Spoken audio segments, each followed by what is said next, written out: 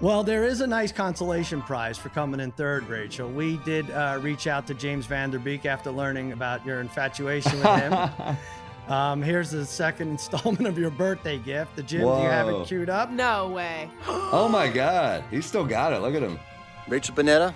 Oh my teenage God. crush. Sal reached out to let me know that that you may have gotten to first base with one of my posters.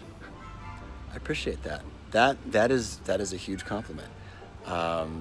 According to the laugh lines over and under, I'm gonna guess under 30 for you. Anyway, I hope you have an amazing birthday. I hope you're able to celebrate yourself and let all the people who love you celebrate you. However, we're able to connect safely these days. And I wish you many, many years of health and joy and abundance.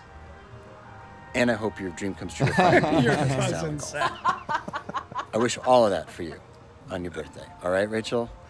Take care. Stay safe, stay sane, and have a very, very Isn't that nice? There's so many things. Seems like a nice dude. I like him. Yeah, he's What a still cool, lovely- right? He's got it, man. That guy's. The acid wash jacket. But he makes it work. He's so handsome. I mean, Jesus. I cannot believe you.